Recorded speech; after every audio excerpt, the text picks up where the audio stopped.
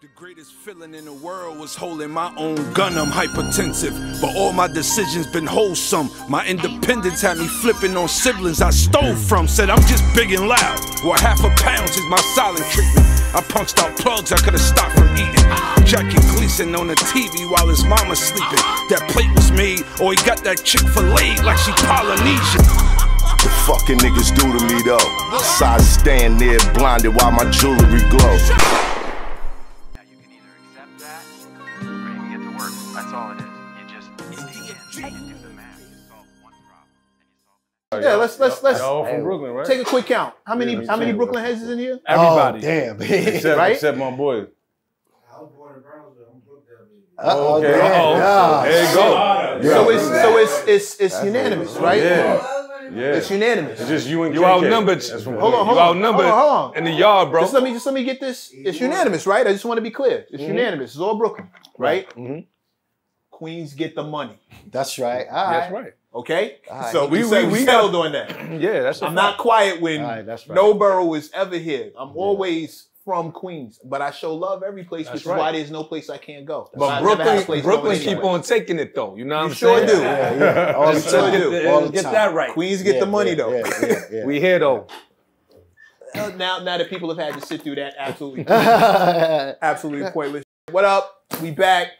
My expert opinion, the greatest show in the world. Hit that like, hit that share. Make sure you in here. Don't cost you no paper unless you's a mother. Hater.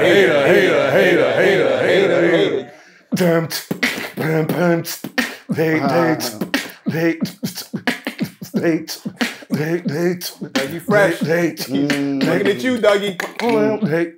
Yeah, get him, champ. That took us back in the See, hole. everything runs smooth on cue. Shout out to Hoffa. He's sick as a dog. He came in here just long enough to try to get everybody else sick on some real haters. Yeah. So real hater. He was the hater today. Yeah, for real. Came in here trying to spread the cooties, but we got him up out of here before it could get worse. That's Gat, right. what up? We in the building. Salute, King. What's up? Chaz, how you doing, sis? Shout out to the crew. Hands up. A lot of Brooklyn over there. Yeah. I'm not nervous. I feel safe. I Yeah. feel very well We ain't protected. gonna let A lot of nobody Brooklyn. take you. That's all I ever asked. Champ, how you holding? Everything's good. Everything's great. I'm happy to be home, be free, not around f***ers. That's right. Everything's moving accordingly. New YKTV magazine is out right now with Jim Jones and Mano gracing the covers. The next issue is gonna be super lit. And shout out, happy belated birthday to my boy Casanova 2 times. Hold your head in there, free him till it's backwards. You know what I mean? One time for Cass. One time for Cass. Yeah. All right. That's right. I don't need to get into too much else. Shout out to the boy Gusto for the shirt that started all this trouble. One time for Mob D. All right, one time for Bob D. Yes. Rest in peace, Rest in peace. The first dude I ever heard say Queens get the money. Rest in peace, Prodigy. But we can't keep it in Queens tonight because we have to go to Brooklyn. Because the guests we have in the chair are so Brooklyn. The flag is so heavy. The music is so thorough. I know so many artists who go through their whole careers hoping to score just one hit that people remember. And these dudes got several. Several. And if you know, you know. It's not the kind we give away. It's the kind the culture keeps close to the chest because we don't want it watered down. And these dudes are incapable of that. One time, Smoothe the Hustler triggered the game.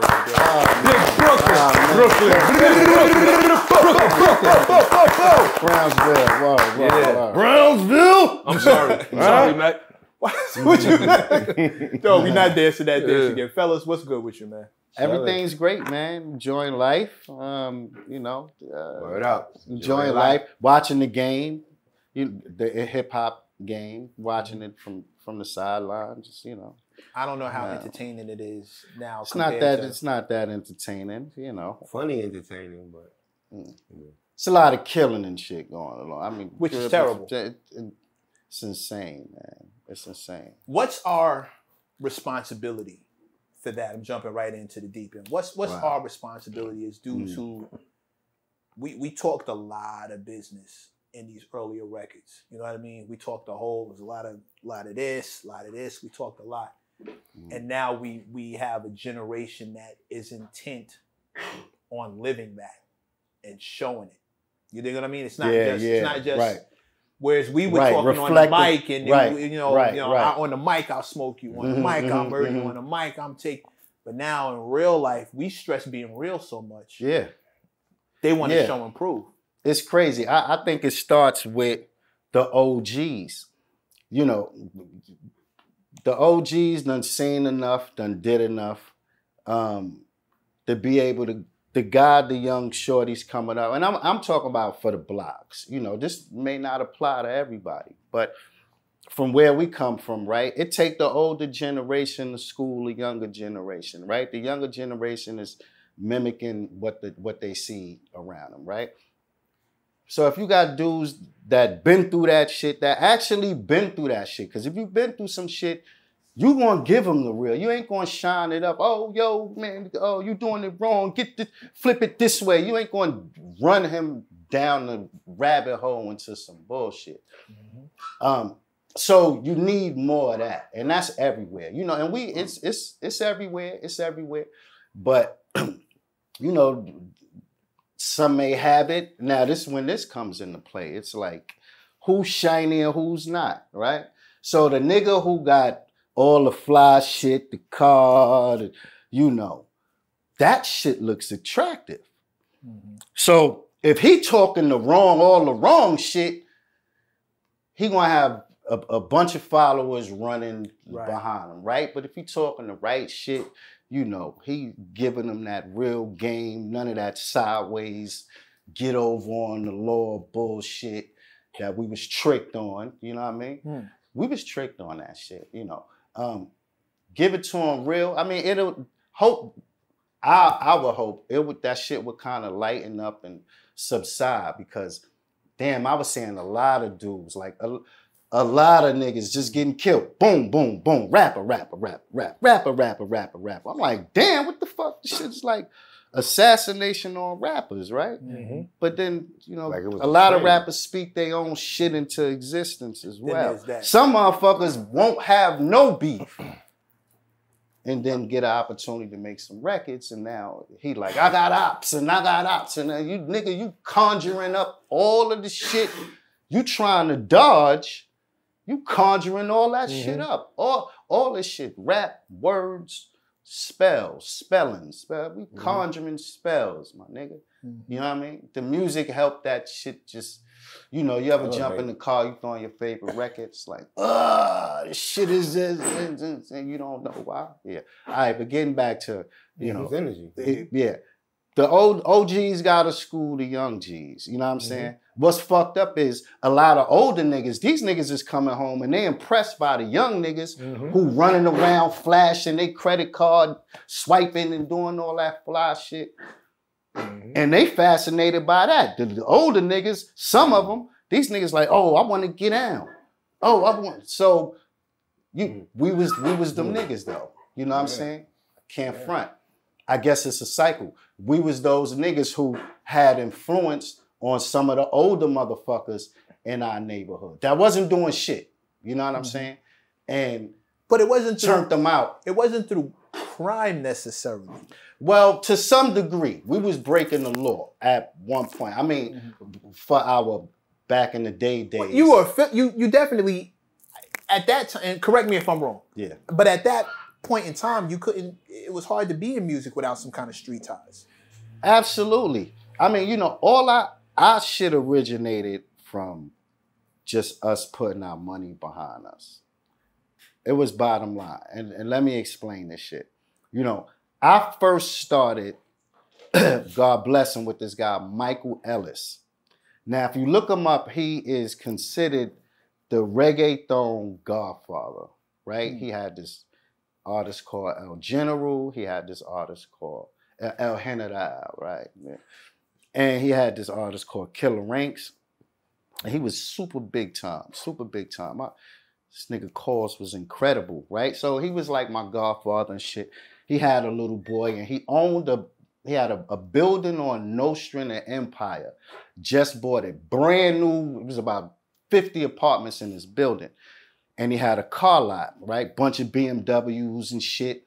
So I would go over there. He would do, oh, son, he called me a son. I could go over there. Mind you, these guys, you know, I was like 13, 14, seeing all that shit, you know, the Scarface movies and all that shit. I was sitting right in the middle of it, right? But he could have turned me out.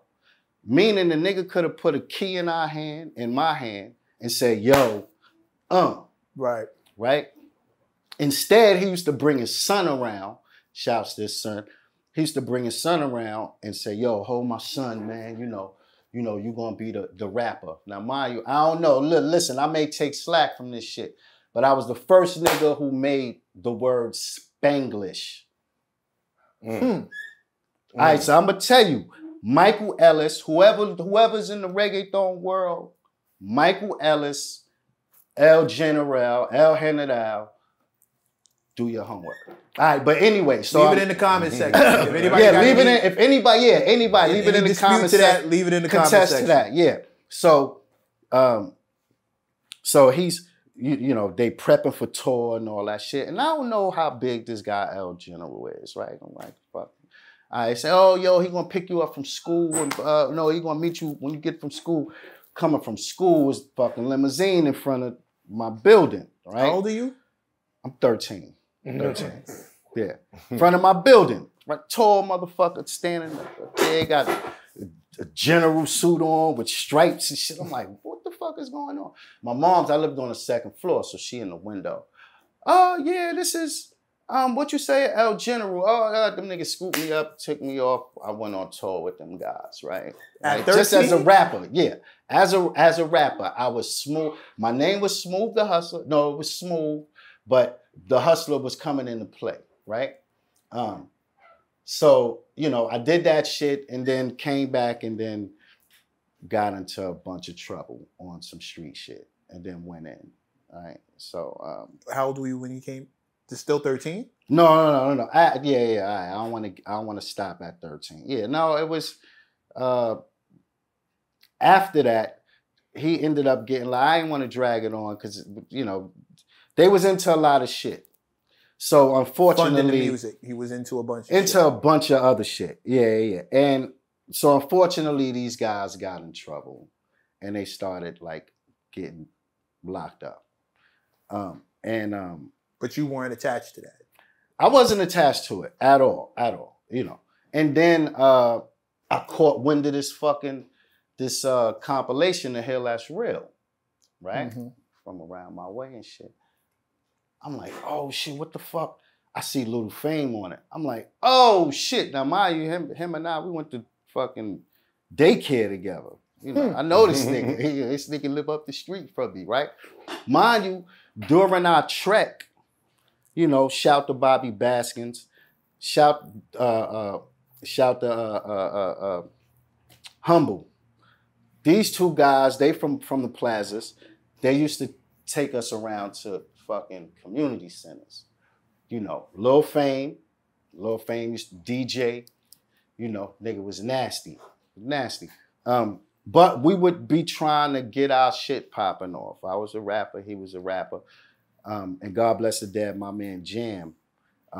He was a rapper. So we all was in the same circle. And then,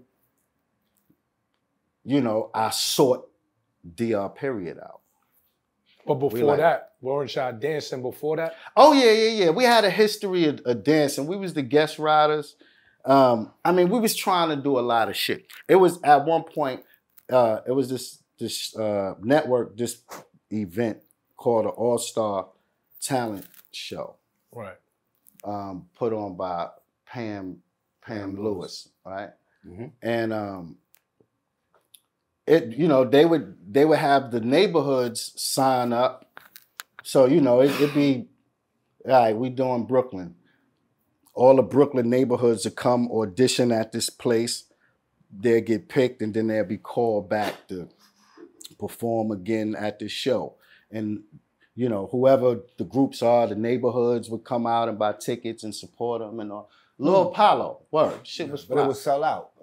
Shit was fly. Shit was fly. Shouts to everybody who was at the All-Star Talent Show. Why can't we? Shit was incredible. It used to be about good 12, 13 groups. Yeah, right. And then they would have celebrity judges. Yeah. And dope. they would have categories: rap, dance, blah blah Need blah. more of that right? for the kids. So, Like the youth. you know, Idol, we doing other illegal shit, but you know, we wanted to get into this hip hop shit. You know, we start dancing. We start coming up with some crazy shit. I don't mean like dancing that you know, pretty shit. You know, anybody who know, and it's gonna be a gang of comments under this shit. Guest riders, they know if they was there, they know. Every show we won first place, right? Every single show, up to the they called it the Nationals. We went to Town Hall, we blew that shit out the water. Then we came back as special guests, and we taught a girl group called Cousins our special routines and shit. And they won first place straight through all the way to the Nationals. Am I lying? Right. So gangster, real gangster shit. But so we was doing that. But at the time, right, I was touching little stages, but that stage in particular, it was fucking crowds of people out there from all over. I'm like, oh, this is my time. Let me just jump up. I grabbed the mic and started rocking. They went crazy. That's when like punchlines was like super heavy. It's heavy now, which is great. You know, where it is now is dope. I love it. But when it was starting, the punchline and just to be able to captivate the crowd. And everybody went crazy and I won first place in the rap category. And then I'm like, all right, I'm gonna do where are this you rap when this shit. is happening? He was there. He there. We did nothing apart. I'm guest riders. You know, we was guest riders. We, like he said, we was doing our dancing. What's the age difference? 1 year apart. Oh, so shit. He's 13, you 12, you right? Right. Oh, okay. Right, So that don't even. Yeah, and I'm a big 12, so I'm everywhere. That's a fact. More places than I am. Big little brother? Big little brother. My big younger brother. Yeah, it's all good. I got you. We got the connection though. You know, we got our little shit, but, but 12, we if you was like 5 years young, I'd have been like, okay, well, where were you watching all this at the same time? Nah, 12, right you old there. enough to be, if he's he 13, was right you there. 12. He was right there. Sometimes I had to come get him out of the mix. To bring him where I'm at. I'm like, nigga, what the fuck you doing over here? I'm trying to do this. Fuck you still over there for? You know what I mean? So, you know, but that's that brother shit. Whoever got brothers, you know, you can't, you know, I don't know how other brothers move, but we in sync. You know what I'm saying? You know, one ain't afraid to check the other, and that's what it is. It's rare in this day and age. You see a lot of people who call the man your brother, you call him, but as soon as a little money come into play, as soon as a woman come into play, things go left. And all of a sudden, that's not your brother anymore. Right. But this same mother, same father. So we ain't going nowhere. We can't change that top, you know. That Yeah. And we big on family, man. Listen, you know, our whole career, like I was starting to say, our whole career was pretty much built on how we going change our narrative, because we was doing way too much shit. So again, the dancing was one. We was dabbling in everything else, and then when we finally got some recognition was because running to the labels, right? We was running to the labels, and everybody. Okay, let me rewind it. So I sought out DR. Shouts to DR. Period. What made you seek out DR specifically, though? He was the neighborhood producer. And like I said, I noticed this compilation album, The Hill That's Real. I'm like, how the fuck I'm not on it when I is, and we in the street, young, active, we everywhere. How I ain't know about this and shit? Most everybody on the CD at the time, we knew. Yeah, we knew everybody. You know what I'm saying? So I'm like, how we not on, what the fuck? All right, let me go. So I meets D, which it was all good. You know what I'm saying? Like he had just did MOP shit, which again Fame was a friend of mine, and So I'm like, yo, I was going in to do some time, right? I was out on bail. I was How out old? on bail. I was 16. 16 is about to turn 17, right? And I tell him, yo, 92, hold up, 92, I was 17. So 16 going on 17. So I tell him, yo, I'm about to go in and do a little bit of time, but I want to lay these 3 records. And he like, all right, yo, you know, yeah, he was a little hesitant, but he told me to come back through. So I went through, I laid this joint called Head Crack, and 2 other joints. One was Hustling. My everyday lifestyle ain't nothing but a hustle. Gambling, right? Nobody move a muscle. Nobody move a muscle. Classic. You know what I'm saying? And it was to just a regular drum beat. And meanwhile, I'm inside, I'm calling, I'm checking on my brother and them. And they like, yo, we doing this. They rapping on the phone for hours and shit. But MOP was shooting a video shoot. I'll never forget this. And Trey was like, yo, we up here at the video shoot at MOP shit, Duke. And then I'm like, oh, word, yeah. When I come home, yo, we gonna change the dynamics for us. So when I came home, D had already. How long were you down? Only a few months. Only a few months. You know, that's my past. You know what I'm saying?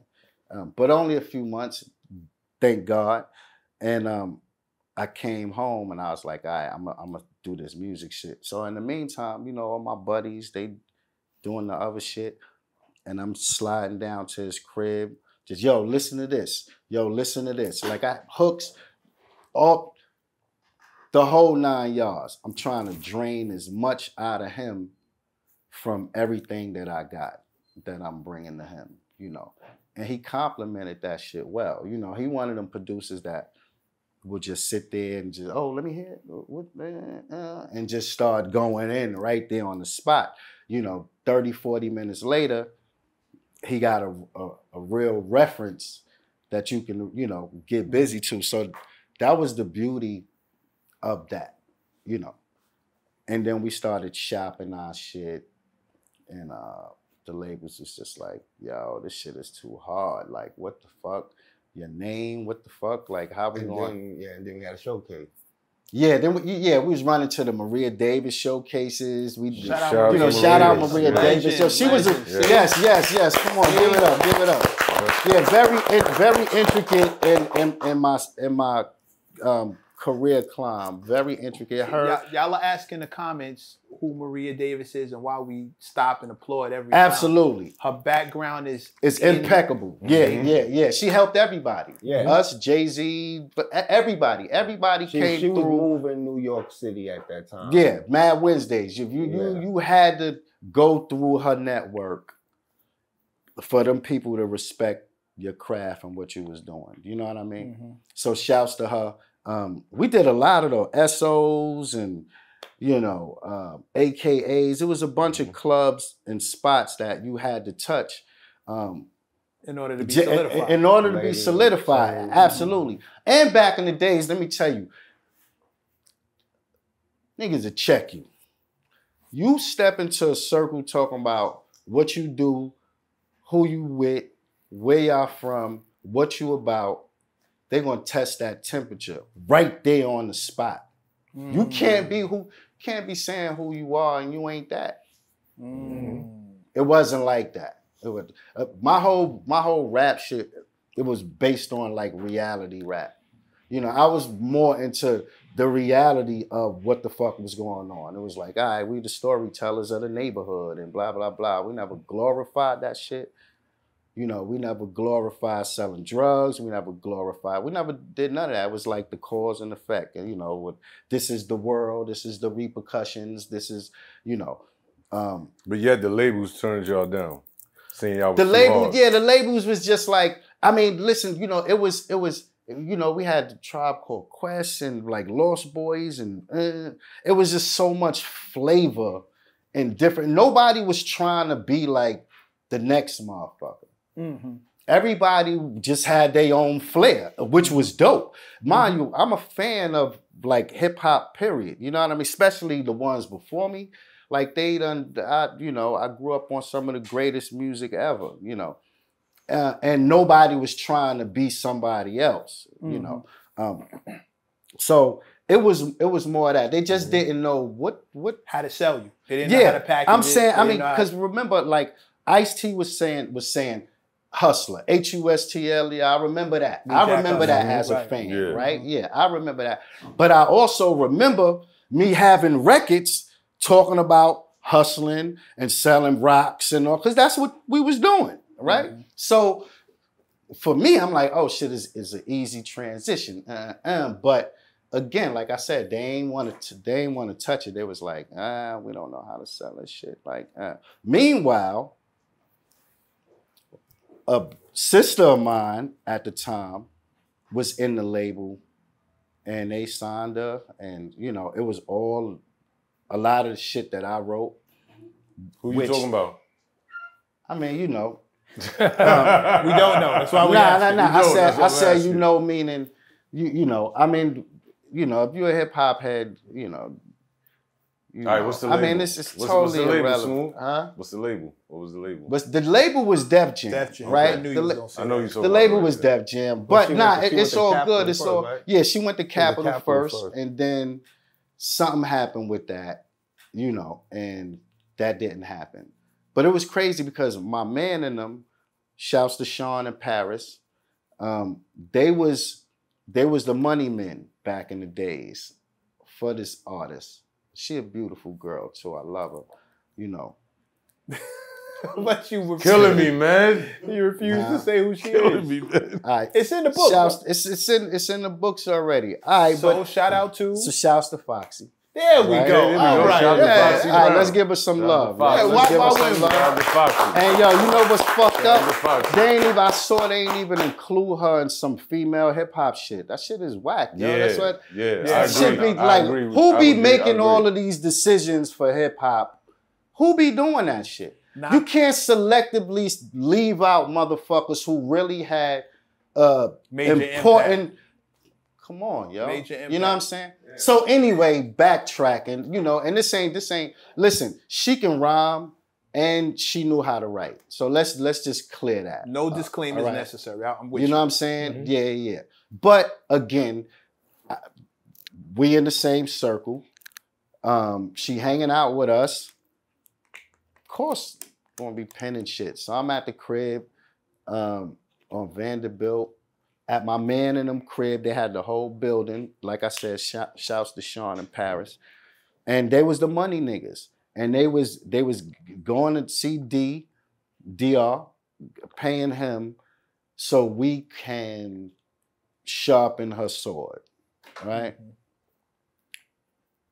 So once her sword was sharpened, I walked in one day in Def Jam in the conference room, and I seen Don Pooh and Foxy, and I said, "Oh, what the fuck?" Shouts to Don Pooh. Shouts to Don Pooh, another real nigga. Word up.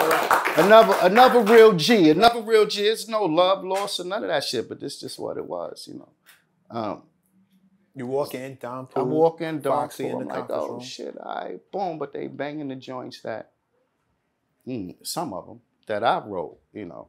Anyway, long story short, fast forward, she gets signed. I mean, this was water under the bridge, mind you. Like I toured with Trig, like they did a Def Jam, the Nutty Professor shit. Yeah. Like I wasn't on a label and none of that shit. Like I went on a tour. You know what I'm saying? She was around. We all was around. So it wasn't, you know, it's nothing shiesty or no kind of crazy. You're not shit, beefing you about know no business. You just nah. It's just it is what it is. What you know, year? some What people year? get What year was that? emotional and Smooth? sensitive Your mom and shit. asking. What year was that? When you walked in and seen Pooh and Foxy and all. Oh, damn! That had to be like 94 or something. 94. Maybe 94, 95-ish. You know, it was around then because again we had pressed up our music and we was running around every motherfucking where. We went from here to Miami in caravans, 3 caravans full of white label music of ours. And to all the colleges, and was like, yo, if you like this shit, play it. If you don't like it, throw the shit in the garbage. The cool shit though, we had looked like drug dealers, right? So we had the drug dealer look. So it worked. We looked like rappers, right? We look like what you're talking about. Yeah, we look like what we was talking about. So check it. By the time we get back to the label, because the label was from DR House. Shouts to my man Rafiq. Shouts to my man Devon. Shouts to Rocco. Yeah. Rafiq was the guy, and Digger. Rafiq was the guy who had just came home, who I had met right after meeting DR, period. So Rafiq came in, he kind of started managing DR's situations. And I took him on as my manager. Like, he was fresh out of jail, blah. I knew him from the neighborhood, but again, so we all fresh out of bullshit and still swimming in it. Music. Buying his equipment for him. Right. He was already buying his equipment for him. So they was building something on that end also. Right. Rafiq was investing in DR early on prior. So when he came home, he came back to that situation, which the situation now is me. Right. So you're the franchise as far as DR Period's label is concerned. Yes. Okay, and collect, yes, I'm the first artist from DR. And collectively, again, this was a friend of DR Periods who was aware of, who had just came home, who now is running to the labels with my stuff, with Trig's stuff, and we trying to shop that the joints, right? You know, D was in the studio. Shouts to D, but D was in the studio. D was a beat maker. D was banging out beats. You know, we was out touching the world, selling everybody on what we had, right? In everybody's face. Like I was telling y'all earlier, we used to drive to DC to go meet with BET to get our song on BET. We was independent. Right. This is all us, all our money. So we get back up to New York and the colleges is calling. Oh, yo, how much Smoothe us to charge for do a show, blah, blah. How much he charged to do? So now we lining up our own college tour. You know, my guy fresh out of jail, now learning how to delegate and operate. You know what I mean? Yeah. And we was just all learning. Everybody was young, trying to learn what this shit was about. You know what I mean? DR had never ran a label before. You had never been a franchise artist before. Your man had never managed before. Right. You're all having the same conversations at the same time, but it's one big home team effort is what I'm hearing. Absolutely. And it's based around, you're observing the success that other people are having. Foxy's in the building now, but it's off the strength of your records. Lord Fame has got something really popping with MOP, but that's your man from up the block, and you went to school with him, and DR Period produced it, and that's your man now. So it all seems like the fame is too close for you to, but you're moving the indie route stronger than you're trying to go get a deal. The deals turned you down, but you're making major moves doing this indie thing. Yeah. Did you still want a deal at this point? Back then, it was the idea to get a deal because the machine at the time was so big. I mean, look at my counterparts, right? Shouts to Jay-Z. Shouts to, well, God rest his soul, Biggie. You know, those was my counterparts and my comrades. You know what I'm saying? When we was doing our shows, it was us, Jay-Z, or Jay-Z, us, and you know. Your peer group. My peer group, yeah. Even on radio runs, you know, we was always right behind each other and shit, you know. I always respected them dudes. I don't know who got what with what, but from our experience and our dealings, they was always solid. It's fucked up to see how him and Dame going through whatever, but that's their shit. They grown men. Men do what men do. That's whatever, you know. But it was always cool to see them because I knew they was a lot more seasoned than we was. A lot more polished. I knew Jay-Z had the record out prior with Jazzo and back. He had did the music shit back in the day. This was their resurgence on their own shit with their own money. You can't tell a motherfucker what to do with that. Same shit we was doing. Same shit we was doing. But you know, when you got the machine behind you, it's a whole different ball game, man. The machine, you know, they'll put you in play. You ain't gotta be a you can be a motherfucking nobody. You know, I've seen nobodies. You see nobodies today.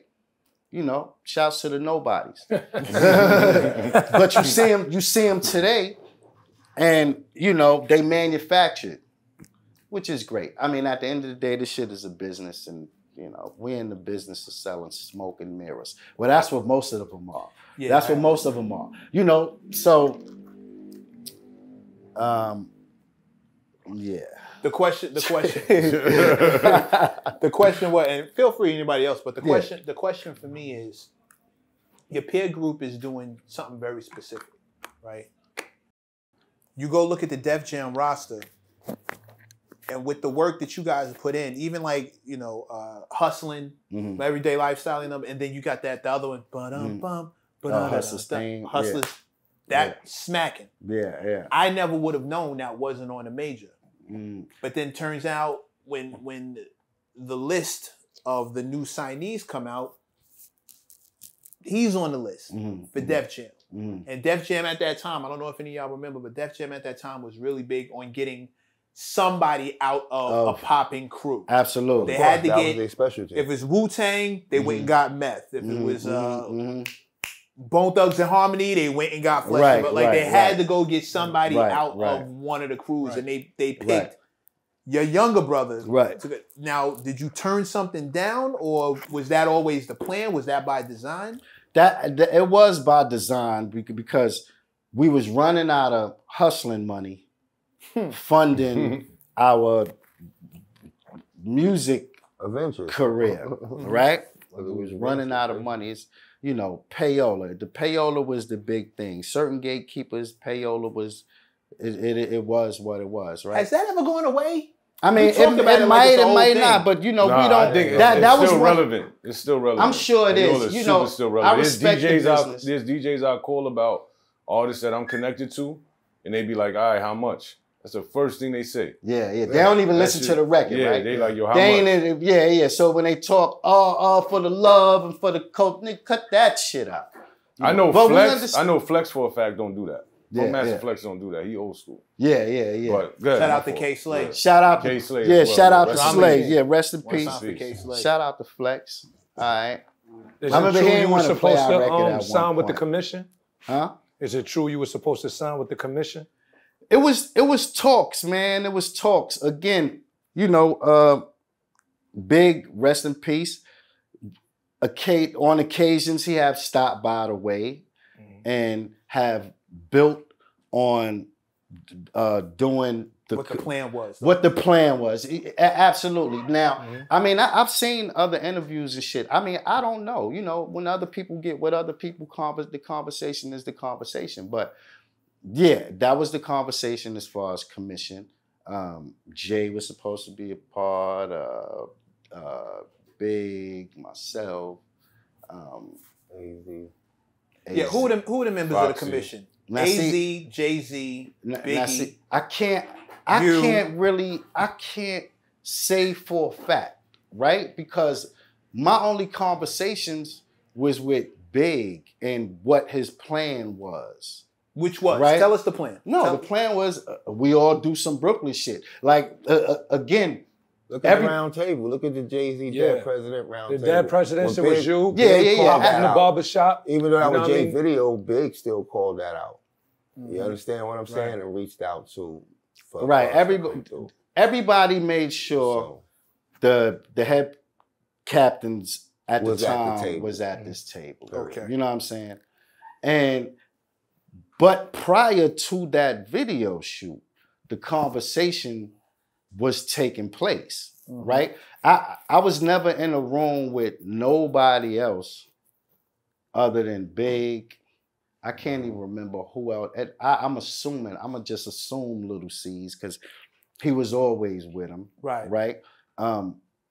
But they used to come through and check us. Shouts to Junior Mafia, you know, shouts to Junior Mafia. So that conversation happened a few times. And then we went on, we did the Ready to Die promo tour. And we was doing spot dates. So we would meet in South Carolina, then come back. We'd go up here and be in New York and fucking Rochester, and then we'd come back and meet him in North Carolina and do some. So that's what it was, but the flair was dope. The flair, you know, the energy was great. We had a dope show at Club Images in North Carolina in Fayetteville one night. One night we went up there, we opened up, shit was packed to the gills. We tore shit down. Little Mo, met Little Mo in there. Shouts to Little Mo. She was Monique at the time.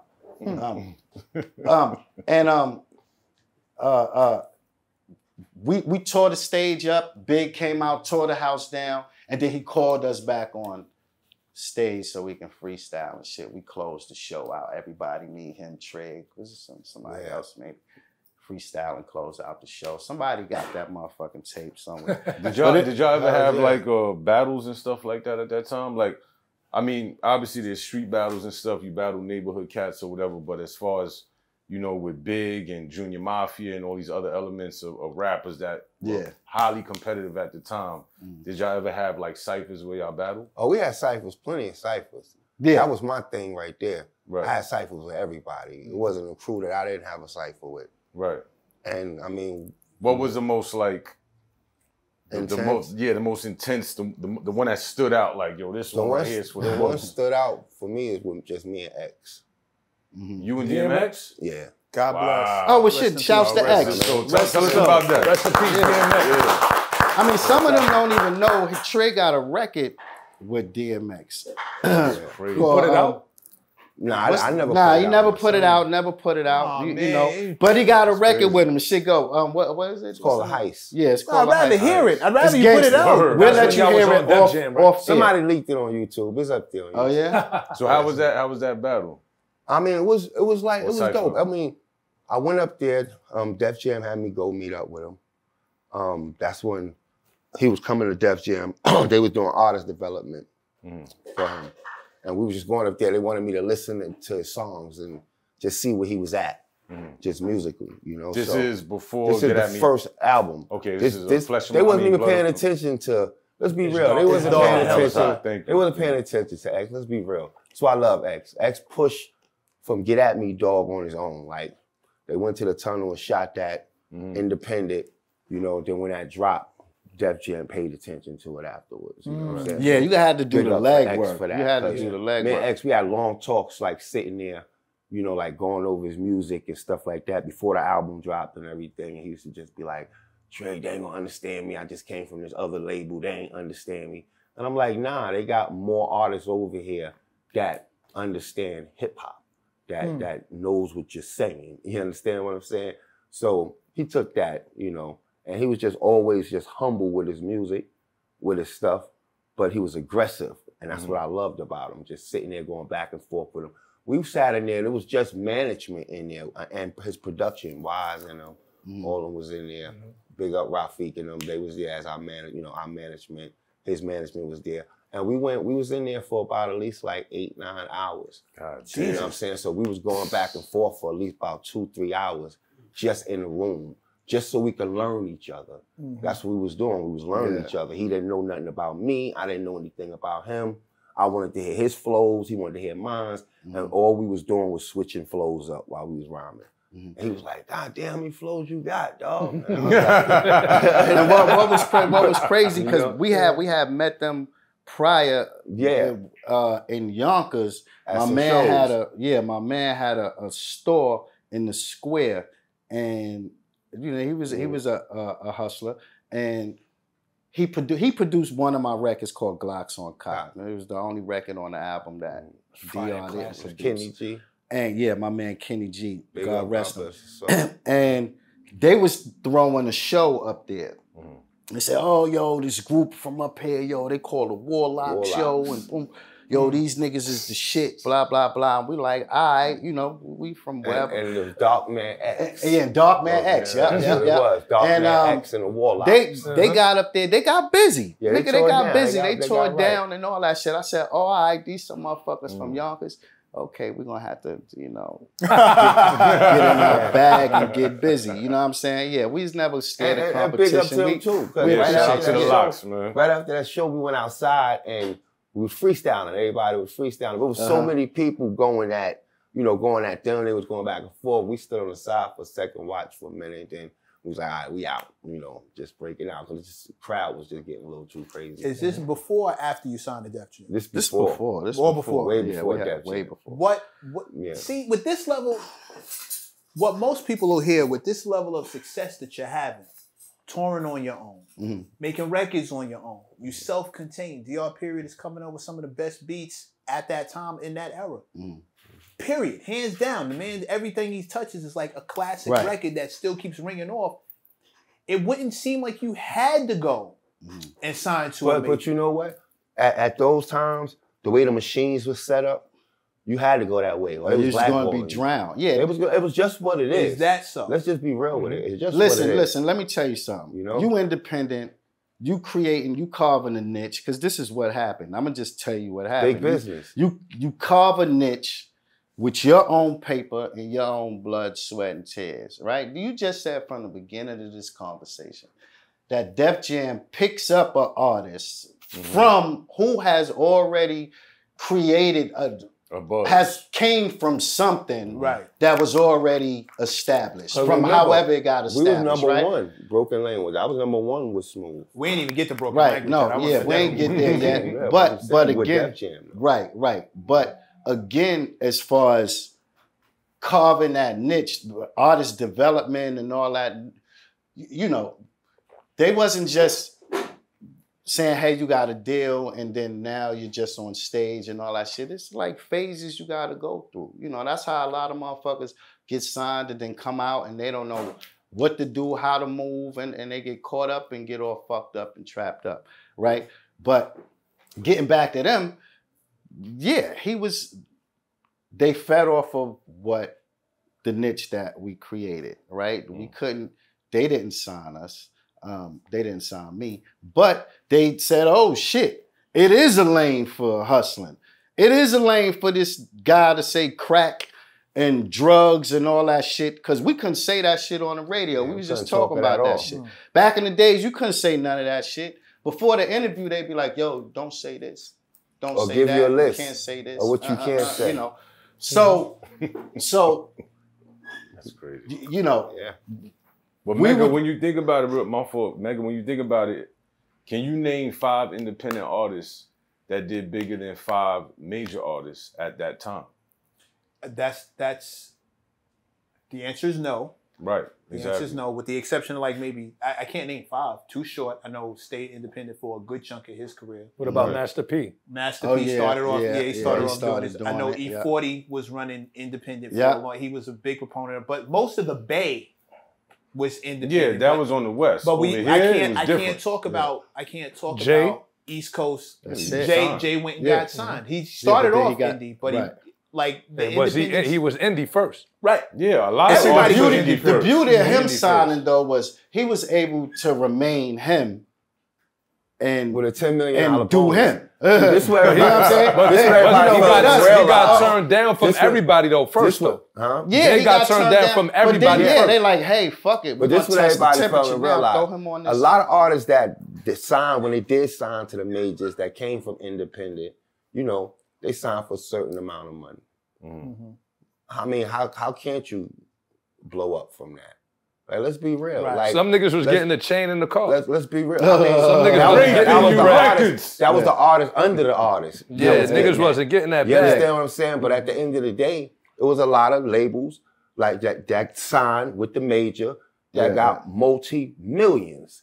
So you was able to run your record label correctly and run your shit a certain way. We never came in piggyback. We never came in on a piggyback of somebody or somebody throwing us a hand out and say, oh, it was all grind, the team, organic structure. Yeah. Absolutely. The DR period. Absolutely. Yeah. Well, DR period. Artists. Yeah, absolutely. DR period was the scientist as far as crafting the music. Right.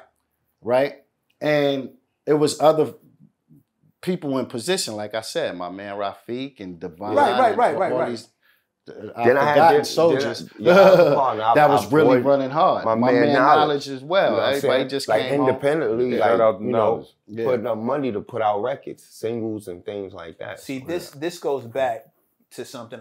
I'm glad we have you guys in the room to actually like really nail this point home. Yeah. We've been talking in this room for a long time about how there was no real independent scene in NYC. We talk about that, not compared to the Bay, not compared to Texas, where artists can function, have great careers with no backing from a label whatsoever. Shout out to Paul Wall, Slim Thug, all them boys. Yeah, They was doing it. Independent. But remember, we always have these discussions, and I talk about how the labels purposefully squashed out the independent scene in NYC because all the labels are here. Right. So it does not benefit them to let Lone Sharks and these crews flourish on their watch to the point where they're now competing with the guys that they just signed for a bunch of money. You got to think I either got to go get him or I got to squash the whole, I got to get them out of here. We was already competing because we was already on tour. Shouts to while a lot of them wasn't on tour. I don't want to name names, but there's a lot of big artists I used to sit with, used to be like, y'all just coming from Europe? And we like, yeah, they on their third album. They like, ain't been to Europe. But we was shaking and moving. Yeah, we was shaking. That's what I'm saying. It was regardless. Like we was out and about. You know Geography-wise, I mean, New York is small compared to Texas and California. Facts. You think about these other states that have got a all lot these of independent artists, like, and it's highly competitive on this, and it's the birth of hip hop. Right. So everybody has their own unique style, and the only way you're gonna know who's who on the independent route is if your feet is on the ground. If you on the street, like, all right, you got to go over to Mad Wednesdays to go battle Smoothe and Trigger. You got to go over here to do this. When you did all that Pozo Lounge, all the Pozo Lounge, Lyricist Lounge. Shout out to Danny. Yep, shout out to Danny. Yep, that's right. Definitely. I mean, I love what it cost us. Sometimes I wonder if it was worth it. You dig what I mean? What it costs. Everything costs. Every move you make costs. Right. It's gonna cost you something. Right. Getting talent like Jay-Z, getting talent like Trigger the Gambler by way of the whole unit, getting talent like Mace and the Locks and DMX. Like, we got these monumental, groundbreaking, genre-forming artists, and we gave them to the world. And it was at the price of New York's independent music scene. Indeed, wow. The college radio. Shout out to Stretch and Bob. Like, shouts. Oh, man. Where I would hear Trigger and Smoothe going off freestyle-wise. Those radio stations that you didn't know how to find. You had to tell you where it was. And you hear this dude going nuts. And now New York does not have an indie scene as the game has turned to lean on independent music. New York doesn't have an indie scene. Well, and this is this era that these dudes came from was the turning point where I've always believed the labels specifically said, okay, we gotta stop this. Yeah. And the way to do that, is manufacture, or not. Some have manufactured carbon copies, or they find somebody else who got that same niche, and then it's about programming, marketing, promotion. And shut down a lot of and I sell you on this man who never did a thing in his life, but this imagery sounds right. And all of this shit sounds so right that you gonna buy into it anyway. You know what I mean? But the difference between then and now is the advancement of technology too. Yeah, absolutely. Because during that time, access now. Niggas was putting up posters. All types of shit. It was groundwork. You had the street teams and all of that. Now I can go to the studio, drop go on social media and I can drop a 16-bar verse with just a hook and post it Put about 5,000 behind it. Exactly. For advertisement. Right. And the label's gonna be like, oh, them numbers is doing good. We can turn that 5,000 into 5 million. Yeah. Call them up to the office. So it's different now. It ain't the same way it used to be. Yeah, I did a lot of groundwork with Big and Jay. Did y'all do any music with them? I didn't, man. You had the Hustler, you know, Jay. I know Jay was supposed to got on a remix to that. Yeah. Is it a reason why he didn't get on that remix? Nah, you know, it was. I think it was the politics behind the curtain. Everybody was running at the time. Like I was recording the album, actually trying to get signed, and we was missing each other on the cross. And I can't remember who was like the contact, but that record never came about. And I wanted the record to come about because again, like I said, you know, from my perspective, they was cleaned up already. Like at that point when they was back on the scene, they was cleaned up already. Like they knew the business. They had, you know, went through whatever they went through, and they knew exactly where they wanted to go and where. We were still trying to figure it out because, again, everybody was coming from either the penitentiary or right out of the street to learn this new wave that we're going to try and we're going to try to make brand pop. New. You know what I mean? Everybody brand new. My whole team. And learning as they go. Learning as they go. And shouts to the team because they still my team. They learned a lot. They doing a lot. You know, shouts to them. Yep. But yeah, I had to learn. I learned it with my team. You know, Trig and I could have definitely like sidestepped when we was at the peak of our career. We could have been like, oh, let's go here. Let's go fuck with this person. Let's go do this. But again, we a family, one, and then our brothers, like these are brothers for real. You know, when the cameras go off and all that shit, everybody got real life shit they dealing with. Shit ain't all, you know, this ain't the video. You know what I'm saying? So we like to keep it like that. You know what I'm saying? Our foundation is super solid. Right. So did you run into Jay after that? Did you? I never ran into him. You know, when the guy started, look, and I respect it. Look, he from the old school. Niggas, surround yourself with the people you love and trust and fuck everybody else. You know, so it ain't nothing personal with me. I'm sure if I ever ran to him and shouts, if he ever see this, it was, you know, we doing our own independent shit still, you know. We can get an alley-oop. We ran into him. You know, we don't want no handout. We ran into a Nutty Professor shit. Yeah, the Nutty Professor shit. Yeah, nah, but like I'm saying, it's all good. Y'all didn't chop it up? It's no other shit. Not to work. It's not to work. It's just like comrade shit. You know, exactly. It's it ain't no funny shit. You know what I'm saying? So I think that would have been crazy for Brooklyn, the commission, you know what I mean? AZ, Smooth, Trigger. Yeah, you know what I'm saying? Jay, Big, that was crazy. And y'all was the top niggas, elite niggas in Brooklyn at that time. Yeah, you know I think that would have been gangster. Shouts to, you know who I forgot to mention? I mean, I gotta mention these dudes because these niggas was intricate. Shouts to $500,000. I don't know if y'all some real Brooklyn heads, y'all know $500,000. That was my homie. When you was talking about spar sessions and all that, that was one of my dudes. I used to love sparring with him. My man Jam, God rest his soul, he was a hot boy. Nigga, super dope. One of the dopest, I'm telling you. You know, they took him out early. You know what I'm saying? But him and I had Glocks on cock together. That hook and all that was supposed to be me and his shit. So when I did Glocks on cock, that shit was more like a homage to him. You know what I'm saying? Right. So shouts to him. But yeah, I just want to. So business-wise, Trig, right after you signed your deal to Def Jam, and again, I know that y'all was still learning the business at the time. At any point, did y'all say to yourselves like, you know, maybe we should try to move in this distribution aspect or a P&D, you know, a production and distribution deal instead of it just being an artist deal or maybe some type of label deal? Was y'all education of the business up at that time? Yeah. Or was y'all still learning? Because when we signed a Def Jam, I signed the third party. Right. Through production deal. through Next Level, straight through DR, which was our production deal through DR. Right.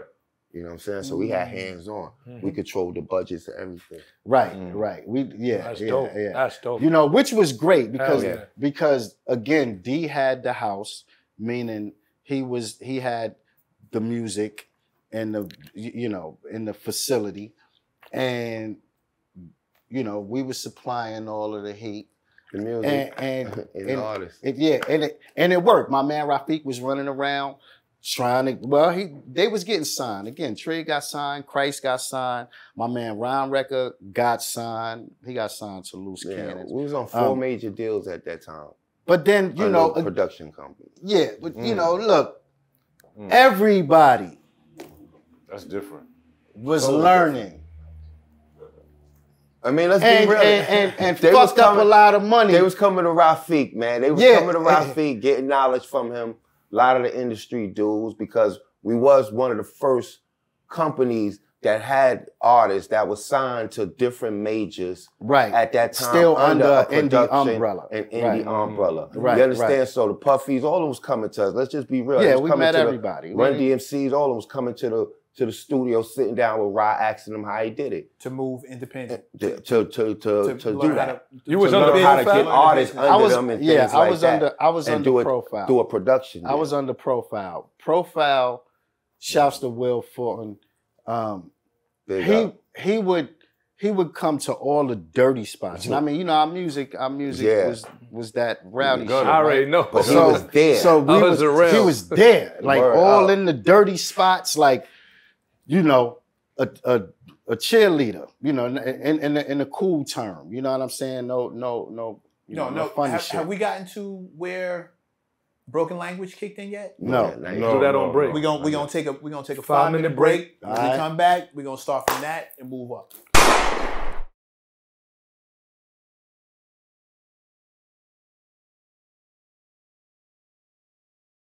I told him, yo, you can say some shit for me, yo. So he went in the booth and said some shit. Yeah, Mike Tyson, punk, some shit. Rock Boys. Yeah. Tear your guts out, some shit. DR he probably got it. If he saved all this shit, he got that.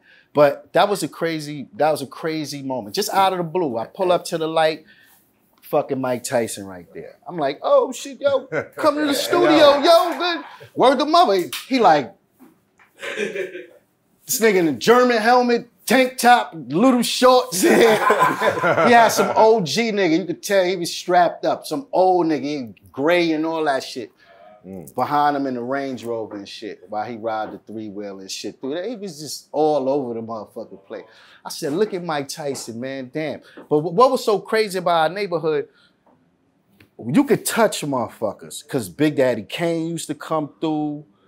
He used to go see Scoob and Scrap, but the Benz used to be outside. And so I'm like, oh, this shit, like they made it touchable. And then my man Bam, he used to fuck with Juice Crew. Yeah. And shouts to, rest in peace to Granddaddy IU. But he used to take us to his crib. And then with IU, we used to go hang out with Juice Crew and all of them. Yeah, Biz, I was supposed to write for Biz. Swan. Yeah, TJ Swan. Stuff with them back in the day. Yeah, we got a lot of fucking just sunk in history. You know what I'm saying? We ain't really out there, But Mike Tyson used to stay on Saratoga because he used to fly the pigeons on Park Place in Saratoga. Mike Tyson is Mike was solid. But by the plazas, he used to fly them shits right there. But he was a staple in our hood. Like, I mean, he was a world champion. We got a lot of champions from Brownsville. Yeah. Zab. Bo, Tyson, Briggs. Come on, can't forget Briggs. That's my man. That's right, champ. Let's go, champ. You gotta pull up. Right. Let's go, champ. Yeah. That's the homie right there. Into him outside SOB. Yeah, SOB. We chopped it up with him. He gotta come pull up on these dudes, man. They good brothers, man. Pull up. Let's talk about it. Yeah. The Tyson Fury and Ngannou fight just happened. We could Yeah. We just seen it. We can talk combat. We can talk violence. Yeah, it's just ended. I can't talk about it. Y'all got all these. Judge a man. Y'all got all these stories from the neighborhood being the embodiment of local celebrities. You know what I mean? Like the dudes that everybody know, everybody's cool with. All these people are coming through, just kicking it, chopping it up. Mike Tyson. But I can't imagine what life must have been like after Broken Language hit. Oh man! Like I picture your life beforehand, where you got it good. You got it way better than most, right? Right. The drug dealers without the drugs. Like you just really living, and everybody loves you up. But then Broken Language hits, and it's literally going everywhere. And everybody wants to rhyme like that because nobody has ever rhymed like that. And you've always been about your pen. But now everybody's focused. And then they go back and look at your old catalog, which is what always happens when you get a hit. As soon as you get a hit, everybody looks at yo, where the fuck? I've never heard of this dude. Yo, this is crazy. This is crazy. They ain't been out. Oh, this is crazy. Right. Walk me through. Let's start with the creation of the record itself. Walk me through the concept, like how you came up with it, how you decided to do it, and then what life was like after the fact. Well, shit. Sorry. Trying to get on Smoothe album, for me, that's what it was.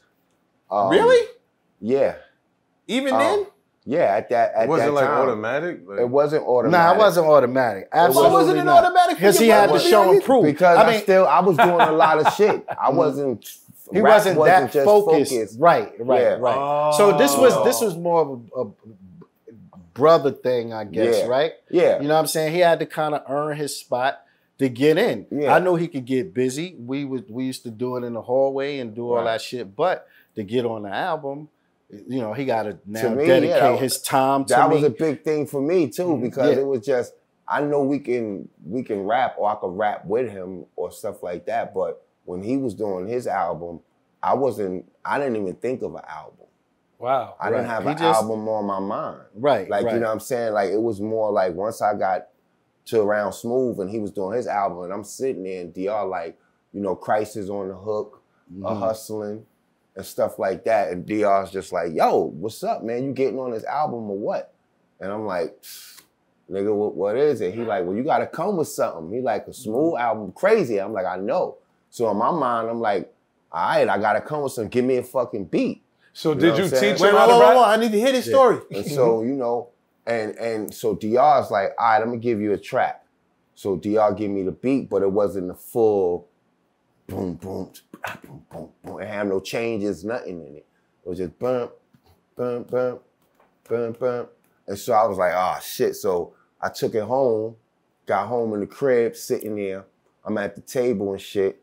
And my little sister had mad fucking papers everywhere because she used to always follow what Smoothe used to do. He used to have mad papers of writing and shit and stacks and all that. My little sister used to just write stuff and keep it in stacks of paper.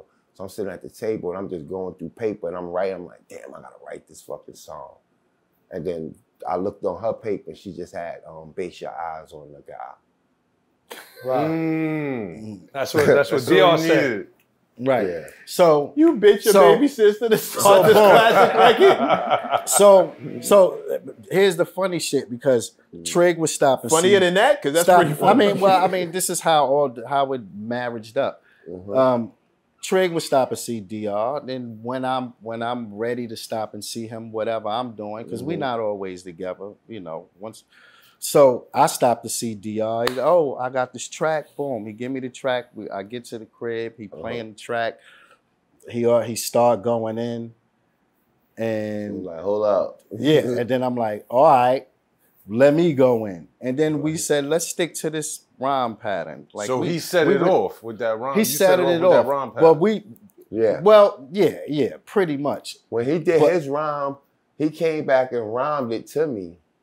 And it was totally two different things we was talking about. He was talking about the hustling. I was talking about hustling shit, and he was talking about street shit. Yeah. But we specifically said we just gonna do this. This is the.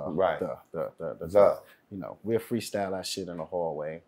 just freestyling. Christ, shouts to Christ. DVL is Christ. You would bang on the wall. Bang on the wall, shouts to Red and the whole Ruckus clique. But we would be doing that shit. And when we got to be, once we wrote it at the crib, we was like, oh, this shit is crazy. So when we went down there and we let D hear it, and he was like, oh shit. So he started adding more shit to the beat. And once he added the changes and all that shit, we recorded it and then sat back and was like, what the fuck is this? Because it was nothing, absolutely nothing out there remotely close to that. At all. You know what I mean? Mm-hmm. So just even listening back to it, I'm saying, yo, this shit is fucking golden. This is gonna be the record that I can get my brother signed or at least notice. You know what I mean? Right. And again, we was shopping that shit to all the labels. That shit, right. We packaged that shit. B-side. Right, exactly. B-side of Hustling. We purposely put it, Hustling. we purposely put Broken Language on the B-side of Hustling when Profile came into the picture. They was like, yo, you know, we'll let you stay you. We'll let y'all put out whatever y'all feel is the strongest record y'all want to put out, and we won't change nothing. So they was a small label, but they had major distribution. So while the majors was booming, then here come this little independent label. Boom! Record just took the fuck off. You know, and thanks to, it was a lot of DJs that helped. Craig G, Stretching Bobito, Red Alert. Red Alert, yeah, you know. Bugsy, yeah, all of them. I don't think it's not a DJ that didn't play that. I was about to say, well, I mean, it had the DJs who didn't play. Well, yeah. I mean, look, I'm gonna tell you, at the beginning, nah, it wasn't like that. I'm telling you. When they picked up steam, that's when they start snatching. The Broken Language, now they said, oh, this shit is dope. But again, you gotta remember, radio, they didn't know what the fuck to do with it. We were saying too much wild shit to even think it'd be on the radio. The cross breaking Bible ripper. Come on, man. Come on. I mean, we saying the most worst shit ever. You know what I mean? But we was trying to say the most worst shit out. Yeah, we purposely was saying the most worst shit ever. Shit at that time. So when y'all recorded the record, y'all was in the studio together. Yeah, we was together. So was y'all in the booth together, going back and forth, or was it well, like yo, you go he'd eight, go he in, go eight, then I go in. But the booth was big enough. I mean, it was moments where we was in there together, sparring it up. Yeah, the booth was big enough for us to do that. But we knew prior to going down to the studio where he would leave off, where I would pick up, where, you know, we was already trading dialogue. So just going in, after he would lay his verse, we would listen, and then I know I'm going in next, but if I need to change something or I want to add something or whatever. So it was just like just doing, you know, like building a house. You know what I'm saying? But I trust his craft and he trusts my craft. And that shit just worked. And again, when we heard it, we was like, oh, this shit is crazy. What's the like craziest thing that happened post Broken Language coming out? Whether it's at a show, whether it's at another studio session, at a club, like what's the craziest shit that happened after the success of that record? Oh, after the for me doing shows in the UK with 3.4 million people. What? Yeah, 4 million people, 5 million people. I was doing shows in front of the Eiffel Tower with Jean-Michel Jarre. One of the biggest musicians in the UK. Yeah. You know, so those were some good moments for me through, we had a hell of a good, I mean. We had a great run. But those were like royalty moments because his family is in royalty. Right. Things like that, you know, just he was a hip hop fanatic. To be out there, to stay out in the Buckingham Palace, to stay in all them places like that. That's crazy. Brownsville, Brooklyn niggas up in Buckingham Palace. Yeah. Oh man, we done tore up London. We done, man. I'm sure y'all was all like every across country. seasons. We did every country you could think of, like especially as far as in the UK. and stuff. I mean, was it times y'all was dolo? And you had to perform the record and Smoothe wasn't there? Yeah, I did. I've done that. You did Broken Language by yourself the whole through the whole record. Wow. And the whole record. People be looking at me like yo, like, are you crazy? Even one time, even our own team, like, it was about a couple of years back, probably about 3 years back, we did a show, and Ice, it was like, yo, you gotta do Broken Language, and me and Brady was there, and I'm like, oh man, Smoothe ain't here. And they like, well, people like, well, I'm gonna do Smoothe part. And I'm like, nah. I'm like, I got it. Yeah, I'm like, I got it. Do that shit. And so Mickey Benson, he like, don't mess up, Trig. I'm like, mess up. I'm like, all right. So I get up there, I do the whole song through.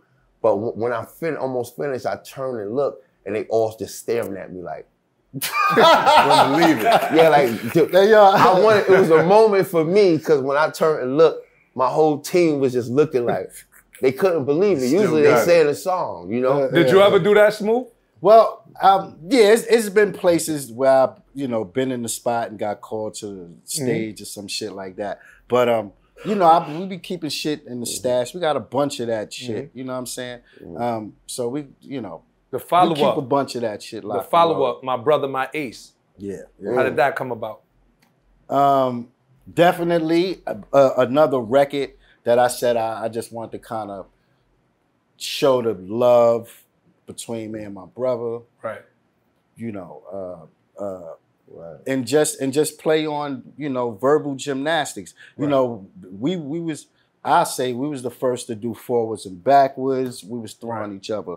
Like, I throw him a line, he'll say it backwards to me. I throw it back to him, he'll say another line backwards to me, and we'll close out the show. Right. You can see that on Broken Language. Where y'all spit the whole verse forward and then spit the whole verse backwards. Yeah, on My Brother, I think we closed it. DR period, DR. We are all we, no doubt. No. Y'all see nigga see y'all. You know what's crazy? Hold on. Yo, that was crazy, bro. Pop, please. They was the first to do it. Pop, please. They was the first to do it. First. Yeah. Y'all trying to moonwalk past extraordinary shit. Another question. We're not doing that. No, you know what's crazy is that Joyner Lucas, shout out to Joyner Lucas. He was like one of my favorite artists right now. Right. He just did a record not too long ago like that. Dope. But there's other artists after you guys, like Eminem and Nas. Right. Like, so it just goes to show the influence y'all had. Absolutely. But y'all not being named and people not knowing this. Yeah. Right. Y'all are the creators of that backward flow. Right. Yeah. Absolutely. I mean, look. Even down to the Smoothe did Why before Jadakiss. Yeah. On Smooth first album, he got a record called The Question Is Why. The answer, Food for Thought. Absolutely. And Kiss came out with Why. Right. So do you think, you know what I mean? Like that influence came from that? Absolutely influence. You know what I'm saying? Listen, we all in the same realm, right? Mm-hmm. Jadakiss ain't too big to hear Smoothe the Hustler or like some shit. Nah, let's just be real. Smoothe the Hustler ain't too big to hear something from Jadakiss. And like it. But they road manager used to tell us all the time, X ride the whole tour with Smoothe album in the deck. Mm-hmm. Like he don't want nobody taking it out. And this was something like they used to tell me, because I used to go and pop up at their video shoots and stuff like that. Rough Riders had their video shoots. I'll pop up there and go on the set, be on the bus, whatever like that with them. And they used to always tell me that. They'd be like, oh, nah, X stay with Smoothe shit in the whole That's love. How did you handle that specifically? I got a younger brother. I know he looks at some of the stuff I do, and we talk back and forth, and he doesn't, Deuce, I don't know if you know how impressed I am with you, period. But he impresses the shit out of me. But as a younger brother, I also have an older brother. Rest in peace, Shake. And I used to watch the stuff he did. And the idea of stepping anywhere near his footprints was kind of like, okay, you know what I mean? Like you didn't do nothing lightly. And your brother's out here, known for his pen. In a time when pens really mattered. Right. And there were monsters roaming the country, Jay-Z, Big L, and your brothers being mentioned with those same people. And here you come. Right. What made me stand out different with all of them, it was that I knew what all of them was talking about in their rhymes and how they was flowing. I was straight raw. I was mentioning names. I mean, I would say the worst shit you could think of. And I knew my energy, how I would give it off. At that time, there was no one doing it.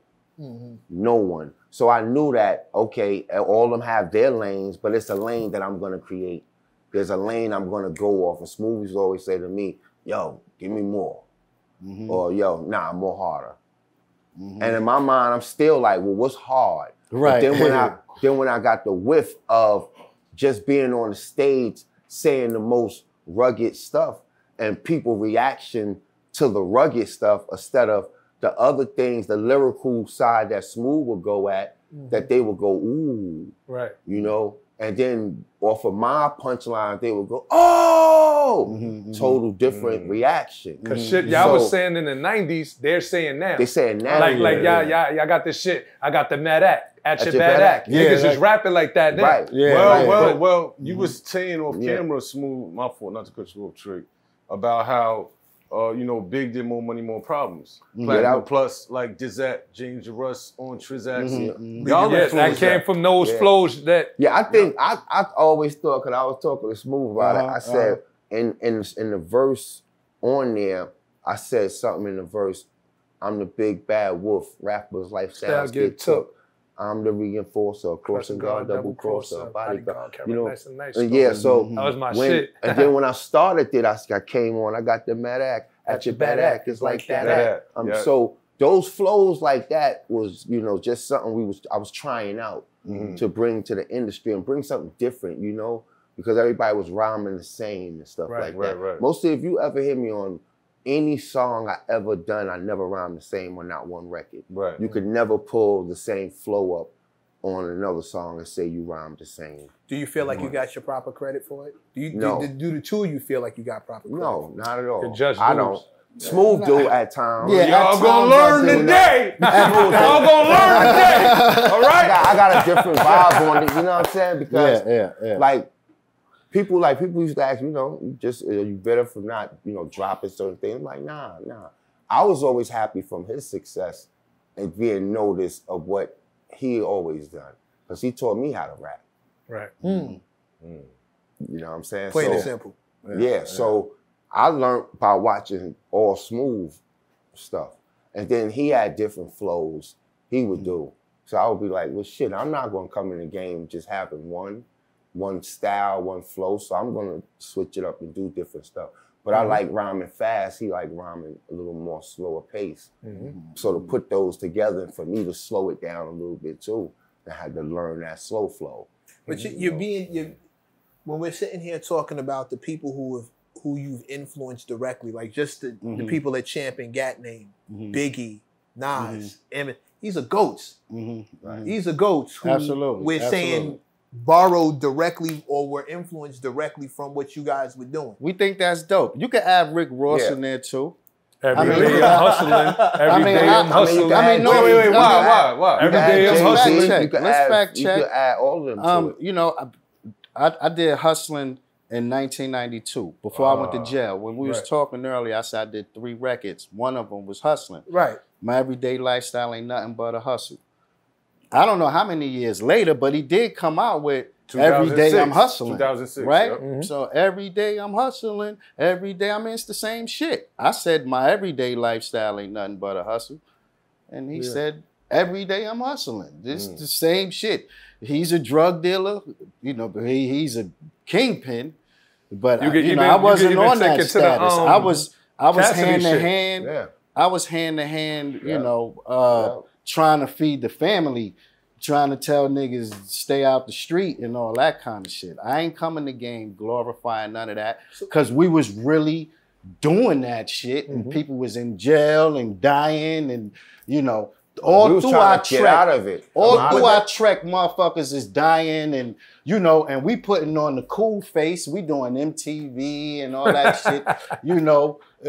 Meanwhile, motherfuckers is dead. We got a wake to go to right after this, then a funeral next week, and real shit. Niggas all getting locked from up. Our first shows. First shows we got a, you know, whisper our friend got shot. First show. Yeah, You know what I'm saying? So you know, again, we more family. But that brings me to an important spot, because this record is now your key to a different life. You think what I mean? And it's the life you've already had, because you already hood. Everybody look, but now it's accelerated. Now the country, the record's taking the country by storm. The show money goes up.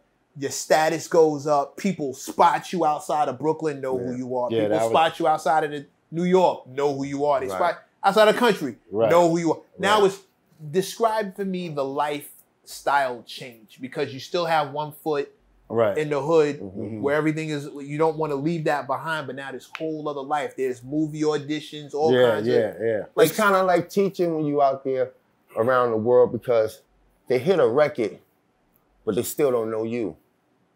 So on the stage, you're doing a record, and then you also kind of stop and explain to yourself where you're from, and you know how we grew up and stuff like that. It's kind of like a movie, you know, explaining each record that comes on, and then seeing a different nationality of people singing your record that don't even speak English.